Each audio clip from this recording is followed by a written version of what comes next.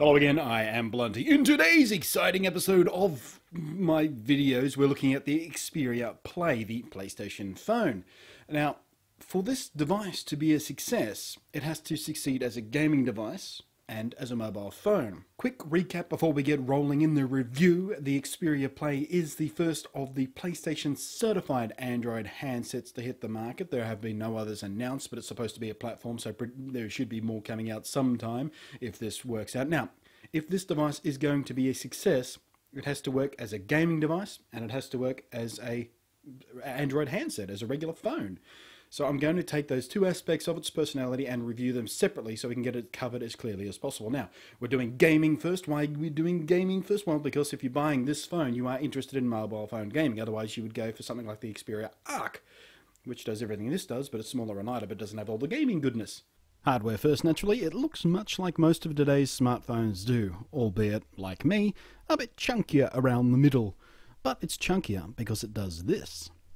A slide-out full-on PlayStation control pad, which was not designed by the nerds who made the rest of the phone, but it was crafted by a different expert team of nerds. The same people, in fact, who designed the controller for the PlayStation 3, to make sure it was done the way gamers would want it done. It feels really nice and solid and surprisingly comfortable to hold and use. It's even complete with shoulder buttons around the back, which feel okay. Maybe slightly spongier than my own personal preference, but to be fair, that never actually became an issue in gameplay. The D-pad and buttons feel great, very responsive and with a nice tactile feeling when pressed. The start, select and menu buttons are all recessed flat, so you really can't accidentally hit them while playing, and those twin analog pads work very, very well too, but we'll get to those in a moment. Sliding the device open automatically launches a custom XperiaPlay menu system where you can select games you've got installed and also browse the Android market for new games. There are really three distinct breeds of gaming for the XperiaPlay: Android, PlayStation, and emulators. First up, let's look at the Android games, and there are already more than 50 titles that have been specifically optimized for the XperiaPlay and its game controller. Now, you may well ask, why do I need an XperiaPlay for these games? Most work just fine on other Android devices using touchscreen controls. And that's a fair question. But it's a question only people who've yet to try an XperiaPlay will ask. Because aside from the advantage of not having to actually cover up part of the screen you're trying to play with your own thumbs, and touchscreen gaming being the absolute fastest way to cover your screen with layers of finger grease, having real physical buttons that you can feel when you press them, having controls that don't obscure the game you're trying to see, and having controls that feel absolutely natural and instinctive to any gamer out there is a huge advantage. And aside from all that, the controls on the Play are simply very, very good game controls in their own right, even compared to other proper controllers out there. They're highly responsive, accurate, and feel precisely how they should feel. It's clear that a metric crapload of care was given to the design of these controls. And yes, I know I'm sucking at this Bruce Lee game, as I will also suck like the vacuum of space at all the games I'll show you, but hey, you try playing these games through a camera viewfinder with your arms wrapped awkwardly around a tripod, smartass. It ain't easy. So, what of those analog pads? Well, there's no moving parts here. They're not sliding pads like the PSP or 3DS have.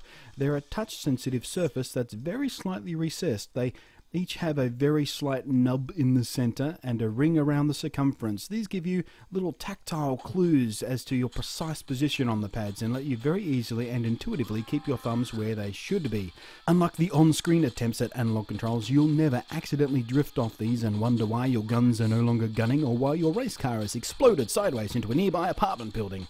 I was initially suspicious about how well these touchpads would do at replicating twin analog sticks, but 5 minutes in a twin-stick shooter like Age of Zombies really lets you realise how natural these feel and how accurate and responsive they really are. I obliterated my old high scores using the pads as opposed to what I did with on-screen controls. Some games, of course, will give you an option like Asphalt 6, which you can play with the analog pad or the D-pad. For this particular game, my personal preference was for the D-pad. It just felt a bit more precise for my style of pretend driving in this game. And again, playing with the controller instead of the on-screen controls or steering by accelerometer by tilting the whole device felt like a whole new world. All of a sudden I was smashing my old times, and I didn't look like a complete twat pretending my phone was a steering wheel. Bonus. The second breed of gaming on this flagship PlayStation certified device is of course PlayStation games. Many of these are and will be ports of classic PlayStation 1 games, which is a very, very good thing because there are some gems to be mined from those pantries. Yes, in this mixed metaphor, mining is done in cupboards. Don't examine it. But there's also likely to be some original games and cherry-picked ports from the PSP as well. One of my favourite games from the original PlayStation even comes pre-installed, Crash Bandicoot, widely regarded as one of the best 3D platformers of its generation. Hell, it'll even violently kick the shins in of many platformers of more recent times. I played Crash a lot back in the day, so I know it quite well, and I can tell you right now, it plays perfectly on the XperiaPlay. It feels precisely as it should. It looks exactly as it should.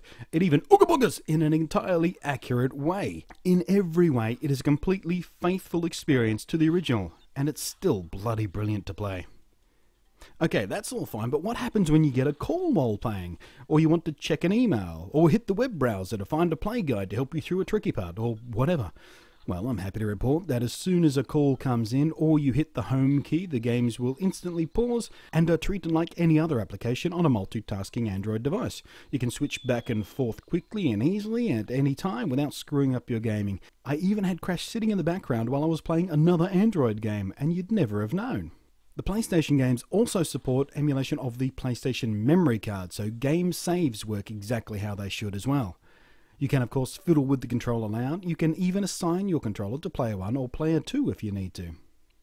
You may have also noticed that Crash was faithfully playing in its original 4:3 aspect ratio, as all original PlayStation games were, and that left black pillar box bars at the sides of the wide screen.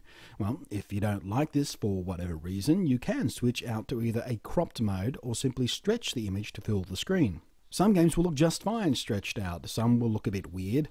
But if you choose to crop, please keep in mind that this may also affect gameplay in some games, because now you're effectively chopping off the top and bottom of the game screen, and if there's information like scores, power-ups, maps, or enemies that come from the top of the screen, it will affect gameplay slightly. But you've got all three choices available to you, so you can do whatever you like best for whatever game you're playing at the time. And the best bit is, you can even make this switch at any time, as often as you like, whenever you like, and you don't even need to restart the game after making the change. You're dropped back into the game precisely where you left it. Now, the third breed of gameplay for the XperiaPlay is emulation of game machines past. Of course, this whole thing of emulators and ROMs is, at best, legally muddy and at worst, very, very naughty. But I'd be doing a disservice and an incomplete job at reviewing this gaming device if I didn't look at its performance in this area, because whether they like it or not, there are many, many people out there who are looking at this device for precisely this purpose. So I loaded up a bunch of emulators for various classic gaming consoles right from the Android marketplace and went to town. Of course, step one after installing emulators will be to manually assign the controller configuration, as no emulators I've tried have, at least so far, been patched to automatically support the XperiaPlay's controller. But manual configuration is very easy, only has to be done once for each emulator, and only takes a moment. The processing hardware in the Play isn't the very fastest around in current generation Android handsets, but it has more than enough grunt to push these emulators around and get a big fat helping of classic gaming goodness. I didn't have opportunity to test this at the time of the review, but I have seen video of a Nintendo 64 emulator running acceptably on the Play. And every predecessor to the N64 that I emulated worked beautifully. Absolutely smooth video, no audio glitching, and the screen was terrific, providing nice sharp images with no ghosting or other weirdness that you sometimes see from emulation. In fact, my experience with the emulators on this device very much mirrored the rest of the gaming experience with the Android and PlayStation titles native to it. Gaming felt entirely natural and fun. The control pad performed absolutely perfectly no matter what machine I was emulating or what game I was playing. It felt great and played great. The device itself just kind of disappeared. I wasn't thinking about emulation glitches or what setting I needed to tweak to get it to run properly or how much on-screen controls suck and get in the way. Nope. The only thing that was happening was I was playing these classic games. They felt right, they looked right, they sounded right, and they played as I remember them playing. And you get all this without having to hack the device and screw around with unofficial firmware from who knows where. It just bloody works, and it does so natively and flawlessly without compromising your security, without compromising functionality, and without compromising your ability to stay updated with the latest official firmware and patches. I'd go as far to say that for the very, very naughty people out there who enjoy emulating classic games wherever they are on their portable devices, the XperiaPlay is currently the very best option for a classic game emulation handheld. It just made me smile, a big, wide smile of nostalgia and joy over how easy it was to obtain that nostalgia and joy. So at the end of the day, you really only want one question answered. The Sony Ericsson Xperia Play as a gaming device, hit or miss? Hit.